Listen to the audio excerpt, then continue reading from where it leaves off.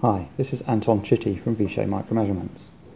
I wanted to demonstrate the stability and repeatability of one of our CEA series strain gauges using one of our Model P3 4-channel strain indicator recorders. Now I've got two beams here. One is a piece of silicon strip, and you can see this very clearly demonstrates the effect of bending due to gravity on a cantilever beam. The same happens on a piece of aluminium, except of course that the values are very much smaller. So you can see here that I have previously balanced the beam at 0 microstrain. When I carefully turn the beam over and notice that I've strapped the lead wire to make sure I've not got an effect of the weight of the lead wire, you can see that I'm reading 7 to 8 microstrain. If I return the beam to its edge, then you can see that I return to 0.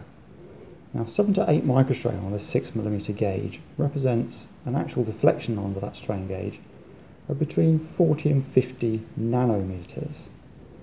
Now when you consider that the wavelength of visible light is 400 to 700 nanometers, you can see that we are resolving and repeating to something 2 orders of magnitude better than you could see with the best optical systems.